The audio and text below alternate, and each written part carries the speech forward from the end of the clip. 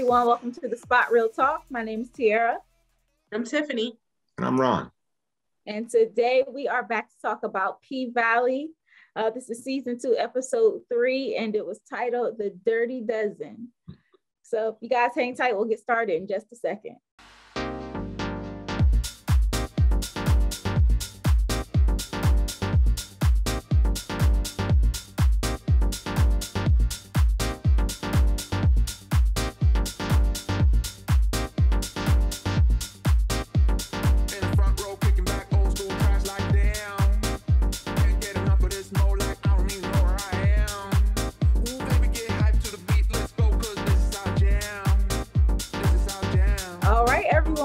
Back, and like I said, we're talking P-Valley. This episode titled The Dirty Dozen. Things are kicking off with the tour. Lil Murda and Mississippi are out on the road, and it looks like they definitely got a lot of chaos going on. Yeah, and that's not even where the episode started. I mean, it was a lot of mayhem all around. I think everybody had something going on, but we can start with Lil Murda and Mississippi if y'all want, because they are out. They started their tour. It looks like they went to New Orleans at the opening of the episode, and we seen Big Frida kind of hosting. So I like how they're tying in all of the different talent from different areas. Mm-hmm. And it looked, I mean, that Champagne Campaign song is hot. It is. That's one thing I say. The music is always on point. Listen, I like the music and I like the visuals. Yes. They came through with the visuals and stuff. I was like, okay, that's a tour that I would rock with. Right? And so it's like they're going out and they are taking all of these pictures and doing all these videos, still kind of like putting on that facade of being a couple. Which, we talked about this last week. That's worrying for me with Derek because, Mississippi talked about how Derek is not really on social media, but that don't mean somebody can't send it to him. Oh, no. But Derek said last week that he said, I watch everything. Like, did you see me? So he will see it. He's pulling up ASAP. I'm predicting it. Yeah. And I'm like, I hope that he don't pull up guns blazing or something like that, because he's erratic like that. Well, I'm worried about little Keyshawn and little Keyshawn because she's so small. She's a little thing. Well, I mean, fine, it's true, but she's a little thing. But you do this and you got this keg of dynamite at home, and my concern is when you come home, this fool is gonna go ape. And you're working it with Lil Murda. You're doing your thing, honestly. I got that. And as I said last week, I hope that she makes enough money where maybe she can get somebody to pick up the baby. She doesn't have to go home and deal with that foolishness, because I can tell you now, it ain't gonna be pretty. Yeah.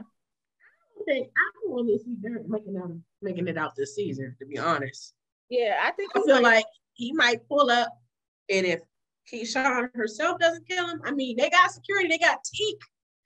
Teak might take him out. You heard what they said this week, though. They're like, the security might need some security. Yeah. He had a lot of mess going on this week. Starting stuff with Pico, because once they went on to their Memphis stop, and you could kind of see they bumped into each other. And Maine, he was kind of trying to like level it out and make sure everybody kept cool heads, but you could tell something was bound to pop off. It was crazy. It makes me wonder, does Teak know Murder's secret? Because Pico, he did it again. Like he said, you ain't his type. Right. I said, see, and then Teak jumped on him. So I was just like, wow, he probably know. I wonder if they, That, if they had it, that he's gonna out him soon. Right, and people put two and two together too. You know, you say that too many times, and it's gonna raise enough eyebrows, and folks are exactly. That's not the first time, because that's why what's called beat him down.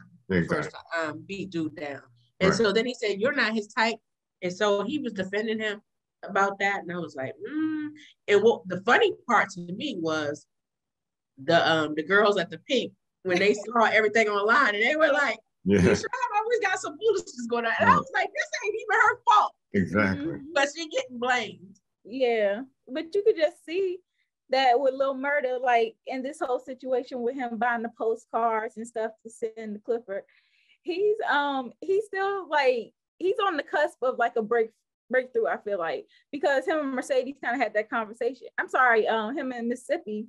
And she was saying, like, you already messed up once. You got to come correct this time and really like go for what you want.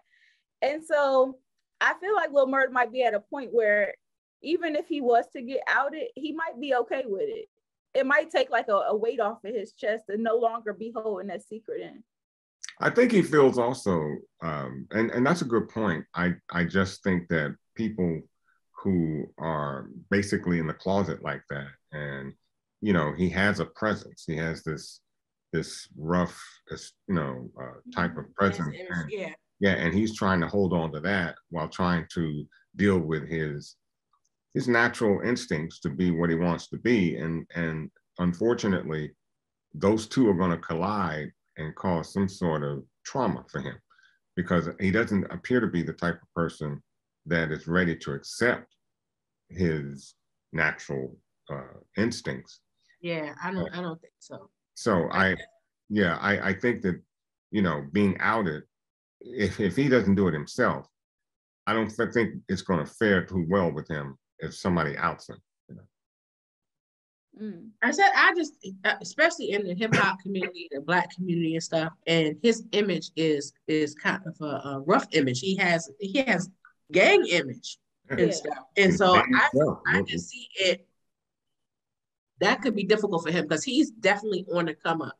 Right. And he's just like, he's not there yet. And he's getting ready to blow up. No, and really. Something like that. You know, who knows? Let's look at Lil Nas X and stuff. But he had already blown up before he, came out. Yeah. He wasn't on the ascent. That's true. It's true. And I wonder if him being outed, because everybody is saying that Mississippi is the draw for the tour or whatever. And so with him getting outed, that's going to affect not only his image, but maybe his money as well, since most people are coming to see her. Right. If they see that it was all, a fluke, it's like, okay, well, then what am I coming to see now? Because this ain't even real. Yeah, but it doesn't negate his talent, though. Right. Yeah, he's still talent. But the marketing, fight even harder. Right, because the whole marketing aspect now, as he gets higher, he's reaching that plateau where he and Keyshawn are right for each other on the marketing level. And so the fact that you got the two of them, they look good together, they work well together, and then Lil Murda is outed, that affects the whole brand, because we got a brand going on now. And so the question is, what do we do with the brand if he is outed? So, and like you said, either way, I think Keyshawn would be okay because she has her own manager. Oh no, she's cool. She had other things outside of Lil Murda, right. So she would be okay. But it's Lil Murda I'm worried about. But I mean, although Keyshawn has met a certain level by herself, ain't nothing wrong with being on that gravy train with Lil Murda, because as we said, that train's doing nothing but going up. Oh yeah, so, but remember, she was doing 400K views by herself. Yeah. So, but you see what'll mess all that up? If he's outed, then that puts a blemish on her. Oh yeah, it's a monkey wrench for everybody. Exactly. Yeah, exactly. Right. And the other thing I was thinking about too with Teak, I just don't think he's gonna make it too much longer anyway. That little moment they had where they was reminiscing about how Teak looked out for Murda in jail. And I was like, yeah, I don't know, because Teak is a little hot-headed. Mm-hmm. And I can see, like, suppose Pico does out Murda, if T for some reason has to feel the need to protect him or to, be his defense, I can see he's already taking a bullet almost, he got shot. So I'm like, I can see this going further. And I don't know if he'll make it through the end of the season. Yeah.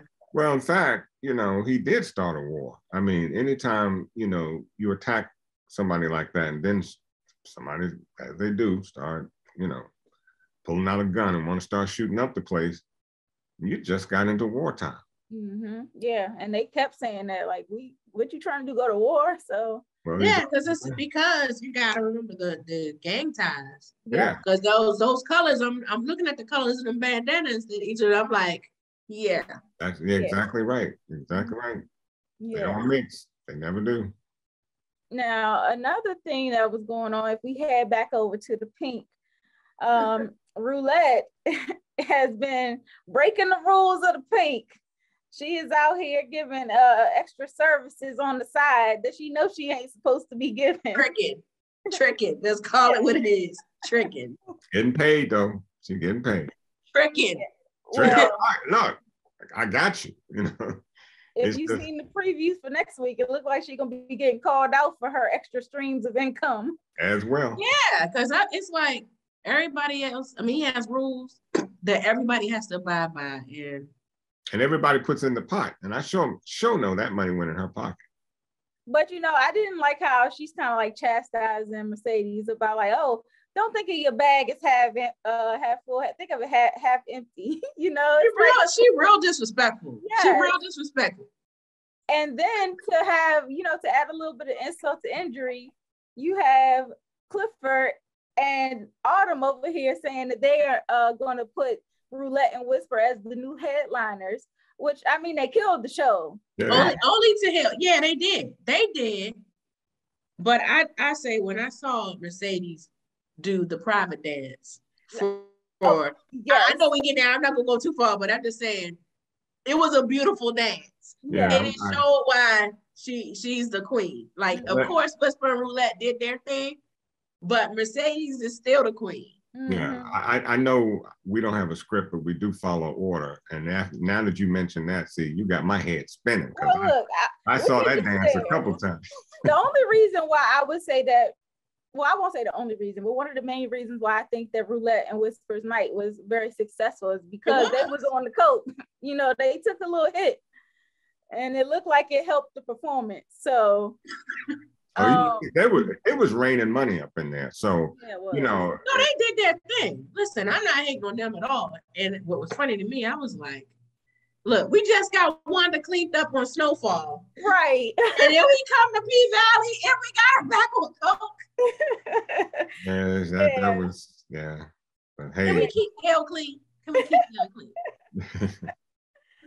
But now that we've brought up Mercedes, so she has been a little bit desperate for money because she has seen the people at the other businesses getting evicted and stuff like that. And I think she realizes like, oh, it's only a matter of time before, I run out. So now she's calling Coach, who I was like, hold up, is this Coach Daddy? Because Coach got recasted. So we got a new coach. But nonetheless, she does take him up on his offer because he put it out there last season. Mm-hmm. And he was saying, you could come, you could stay at my penthouse, I'll hook you up, pay you, do all the works. And she kind of declined. But now we see her taking him up on his offer. And she ends up going out to his penthouse. And to her surprise, wifey is there, And may I add before you go any further, Coach, brother man, got a fine wife. Same thing. His wife is beautiful. I mean that. That goes to show.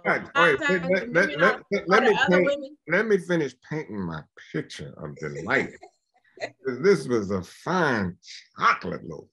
She's beautiful. She's beautiful. Strikingly, I had to close my eyes because the glimmer from the television set was just getting into my head. I had to stop for a second. She's beautiful. Yes. And that's the thing though with her, because you could tell she wasn't really down with it. And she had a little attitude when she walked in. Mercedes tried to shake her hand. She walked right past it. But Mercedes is used to, manipulating. She know how to get people on her team. And so she complimented the wife's photographs and things like that. And then as she went forward, after Coach was insisting that she show the Mercedes experience, wifey was on board after that. Well, let's get into that a little deeper too, because it's interesting how, as the wife, initially, obviously, she had a problem with it. Mm-hmm. Mm-hmm.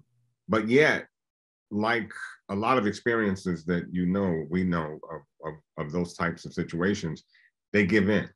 And it's interesting. Do they do that because of the money, the lifestyle that they're in, and they don't want to break from that? It's a question I'm asking. And, or is it something in them that is more purposeful than that? Maybe they do enjoy it to some level, because as we see later on, two things happen there with Mercedes. And I love Mercedes because she breaks things down and she gets it real. And she said, I'm a hoe, you a hoe. So you need to understand we both hoes. And you know Everybody's what? a hoe for something. I think you just answered your own question right there. You know what? Absolutely. Yeah. I think I just. But when the wife, she cracked me up though, because she was just like she said, I'm not no hoe. Mercedes said I ain't no hoe. And she was like, well, you getting money from you sleeping with her. I'm like, you're kind of right. You might not be a hoe, but that sounds kind of hoish. Hey, ho. But it is what it is. But see, I think what you said is true, Ron, because I think the wife, because she mentioned, like, usually I don't meet his hoes. Mm-hmm. Right. And so she's been aware, though. She's been aware. And so I think it's the thing where she's just accustomed to the lifestyle, and maybe she just doesn't want to let that go. And so she'll tolerate him having women on the side so that she can keep her lifestyle. And she respected the fact that Mercedes wanted to meet her. Yes. See, so Mercedes did two things to her that was just, Master manipulator. Yes. First of all, the way she complimented the picture.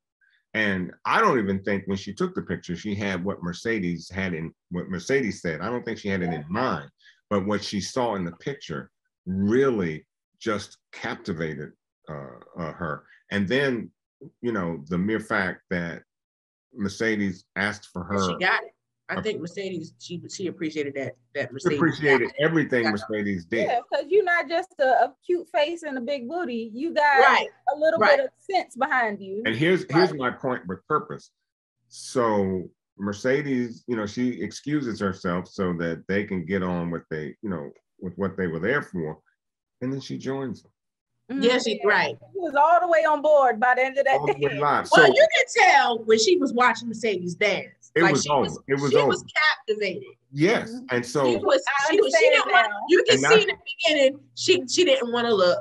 Right. You can see, and then as she continued to watch, she was captivated. She was done, and that's that purposeful thing comes in. Now she's hooked. Now it's a threesome. It's no longer you and my husband. It's a threesome now. It's on. So I could at least, and I appreciated that to some degree. She's a beautiful woman. Okay, let me stop. I digress. Anyways, anyways. Yeah. But I'm wondering about the wife too, because a lot of women in those situations, they might be on board initially, but then eventually that jealousy starts creeping in. Oh yeah. So I'm wonder how long this gonna last. And it didn't help that Mercedes had the little ringtone killing the vibe coming in. I'm like, her daughter's got to be an early teenager, like a preteen or something like that. Why she got this little kitty ringtone for her? Yeah, 13, 14. But let me say one more thing. I think girlfriend gonna start taking pole lessons. Mercedes might be training her. You never know. She gonna try to give her husband what Mercedes is doing. Well, she was so enamored by what she saw, and I think that whole scene for her was not just a nuance, but it really opened up something in her, and we'll see later on, hopefully, if there is something to that.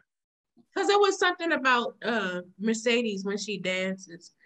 It was, of course, it's erotic, but she's it was graceful. That dance, even the music, everything about it was like graceful and sensual and everything. So I was like, I appreciated that. As opposed to Whisper and Roulette, who are awesome too in their own right. It's a different style. It's different. Oh yeah. And it's a place for both of them. Mm-hmm. Yeah. And so we talked a little bit about Terica. So Terica called earlier in the episode. She had also gone to Patrice, her drive-through, to get some goods for, at that point, we weren't really sure. We could see Shell was kind of like passed out on the couch, but I was like, I don't know what happened. Did she have like a medical emergency? What is going on here? We just seen, her mother passed out on the couch and her going to get, a care package from the church.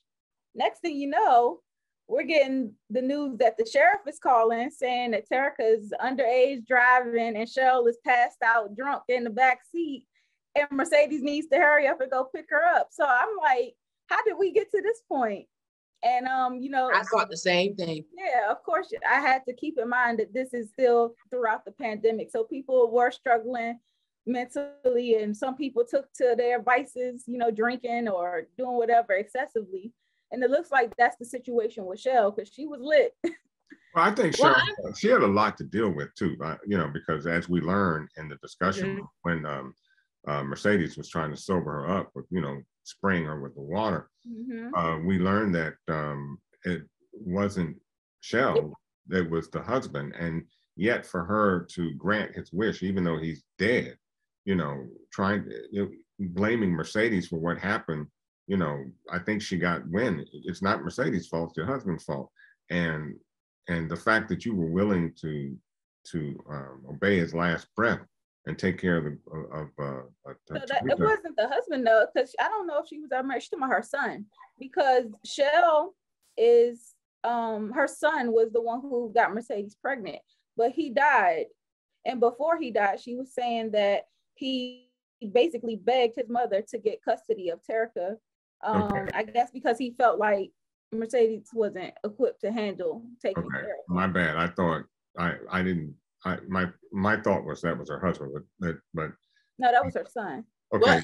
Well, good point, because I had thought something similar, because she was saying that seeing Terica was a reminder of that too, and I thought that led to her drinking and all of that. Yeah. Well, she mentioned in the episode, she said that, pandemic, she said something about pandemic struggles and things like that. And she had been drinking a little bit more, but I think it also is the fact that like having the responsibility of taking care of Terica when, she basically said she was being loyal to a dead man when her son was alive, he wasn't loyal to her, So it's like, I think she felt like a little bit of resentment and some regret taking on that big responsibility and just feeling underappreciated for doing so. So, I mean, it was a lot there. And then, of course, it seemed like it was Mercedes' first time even hearing that, because, to hear that the person who you have a child by, their last dying wish was for you to not get custody of the child, like that's rough. That is rough. And then to also have Terica standing outside the door listening to that makes it a little bit worse. Well, I actually thought it was better that Terica understood, because she blamed her mother for so much. She blamed Mercedes for so much. That's true. And I think for her to now know the truth at that age. And she always wanted her. Yeah, and Mercedes definitely said, she was like, I fought to get her. I begged you to give her to me. Right. And Terica overheard that as well. Right. So I think Terica needed to hear that. And I think that was well played. Because now Terica and Mercedes can grow from there. They can build, So that was a good point. Yeah, I'm definitely glad they had that moment. And I think from here, I can see Mercedes getting custody back of Terica, because it looks like everything she's doing is a means to an end. She's sleeping around with Coach so that she can get the money to keep her business open. She has her business and trying to grow it so that she can get out of the strip club and she has a stable income. And all of this, the end goal is to get her child back. Get her baby back, right. Yeah, except that I don't think the courts would look at what she's doing as stability or income or even more. Well, but she has a gym, and if she gets the gym to flourish, that is a legitimate business. Right, and I hope that her, escapades with Coach pays her enough. Escapades. Coach wasn't just paying her too. It sounded like he was pulling some strings because he got a phone call and she was like, "Oh, who was that?" And he was like saying it was somebody, I don't know what he was related to, but she said maybe an investor. Happy. Yeah, it probably an investor. Yeah. So Coach. Well, he said one of his players had called, and when he walked away, he said, "Oh, excuse me, one of my players called me." So maybe he's going to invest. I don't know. Yeah, but, I think he's going to help. Yeah, I think he's going to help. He's doing more than just giving her the D. That's true. I mean, but even the money that she's making from that, a few years. I mean, not a few years, a few months. She'd have the money she needs to find a place and open it up. The question is, would it be close enough? Has a place, though. Yeah, well, it's about keeping it open. It's about keeping it open. Yeah. So the whole point of that is she's making the money. I just trying to get her daughter back. She just better hope there's no opposition to that because the courts aren't going to look kind to her. Well, she might have some help though, because it looked like Andre is vying in for the mayoral. What I tell you? I heard him having that conversation with Corbin again. And, her mother.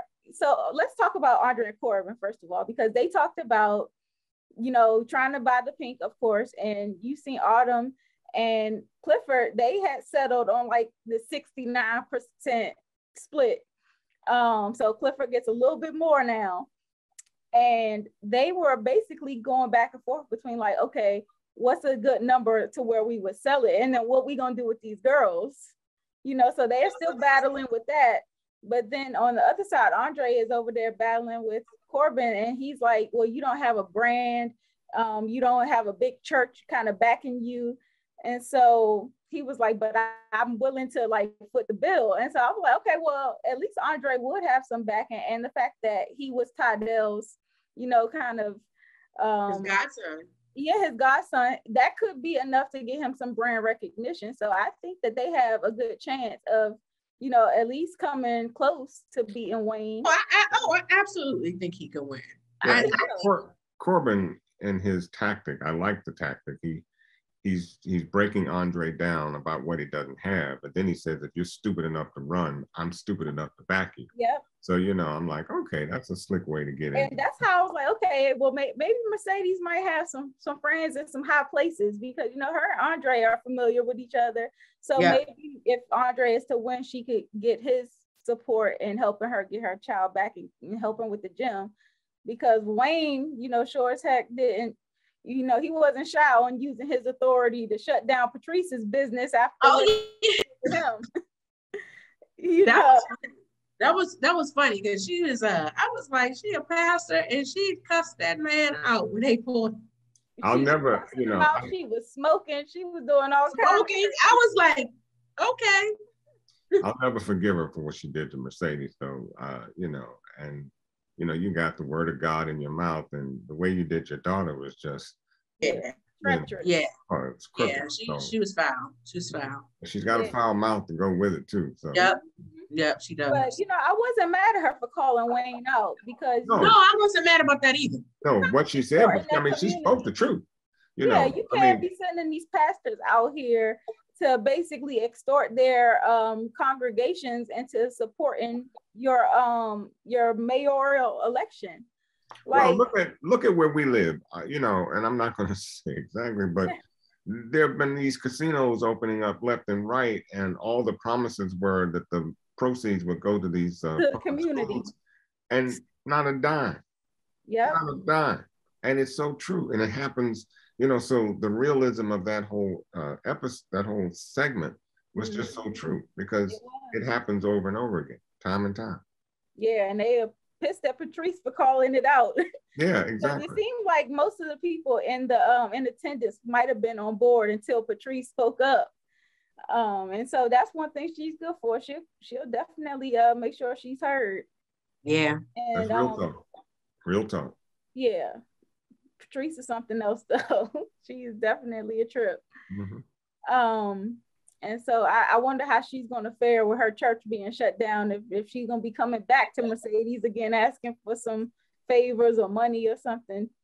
Because we seen earlier what the first episode, she turned Mercedes away.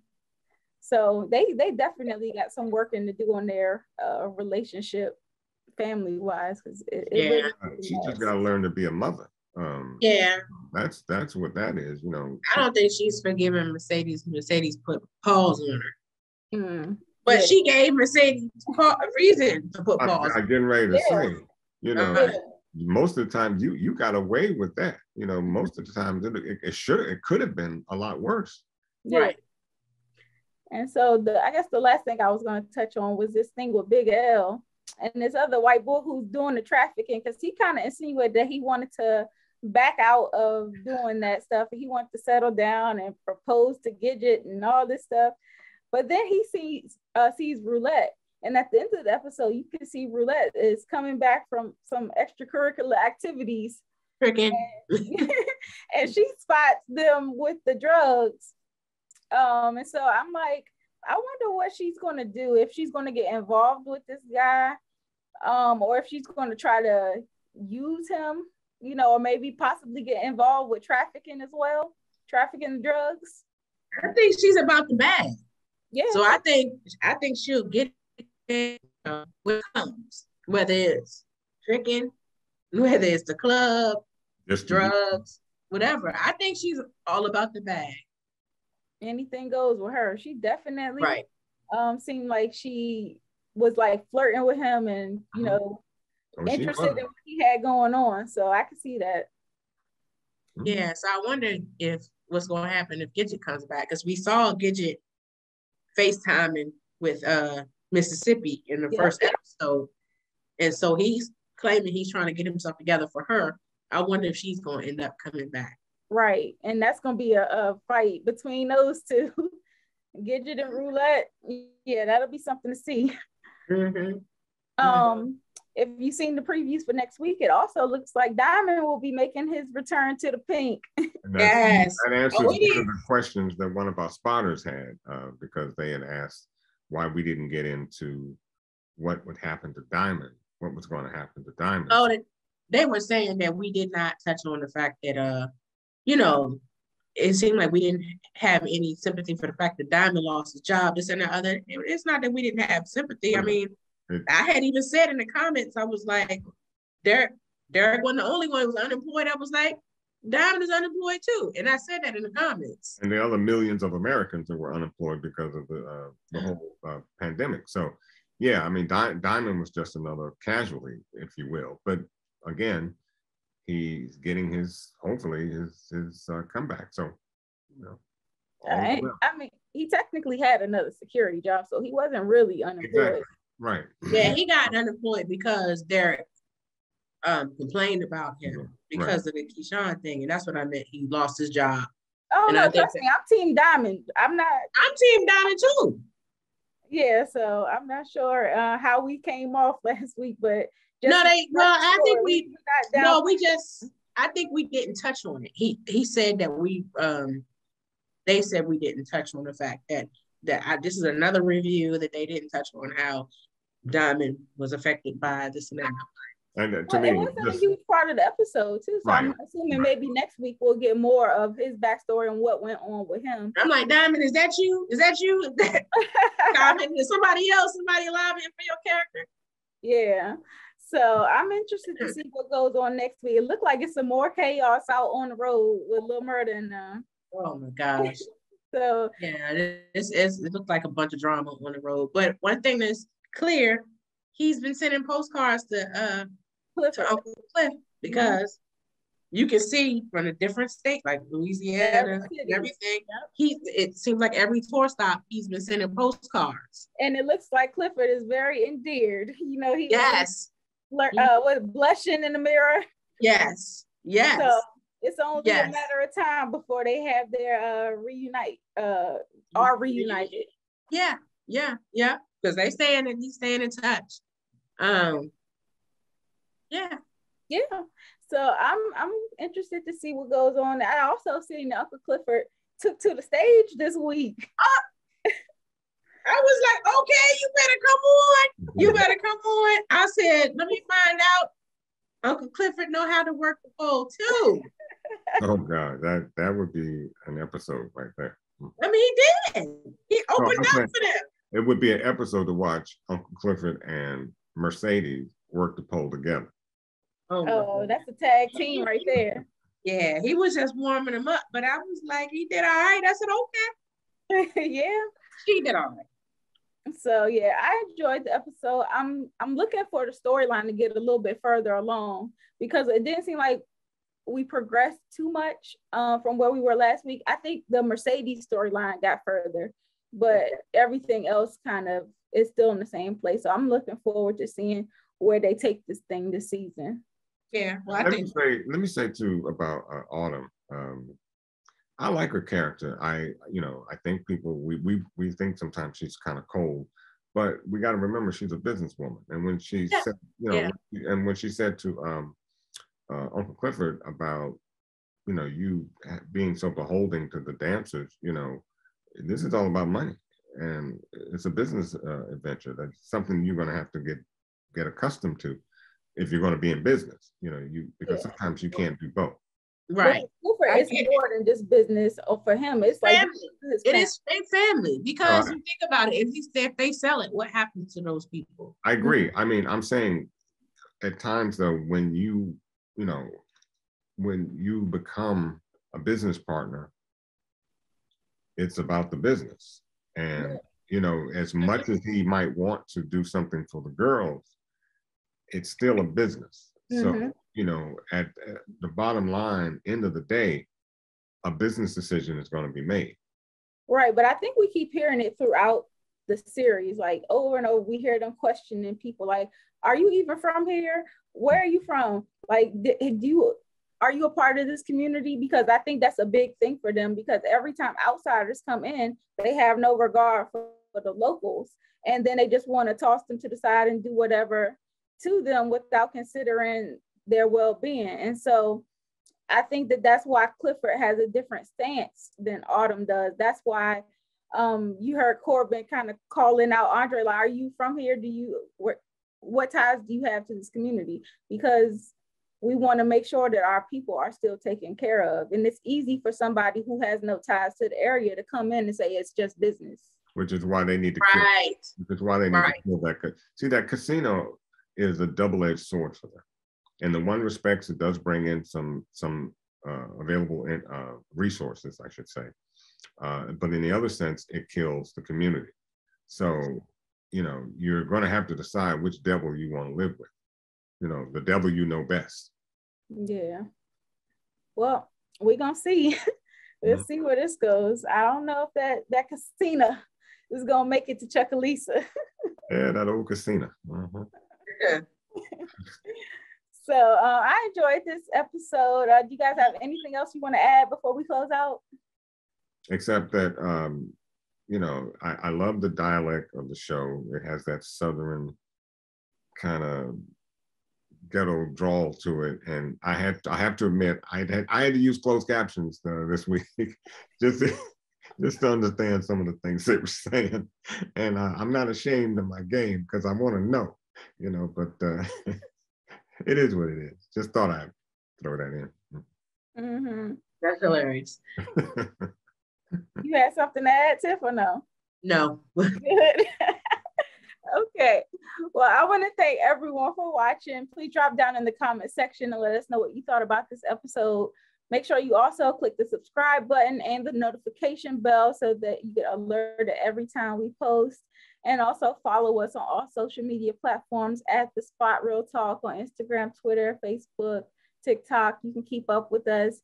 Tiffany just recently was out of town in the MIA, had a great time at the ABFF festival. Yeah, check out some of our footage on our IG page and Twitter and everything. We had a blast. We have some surprises coming for you guys too. Yes, so make sure you're subscribed and stay tuned. Like Tiff said, we got some stuff up our sleeve, so you don't want to miss it.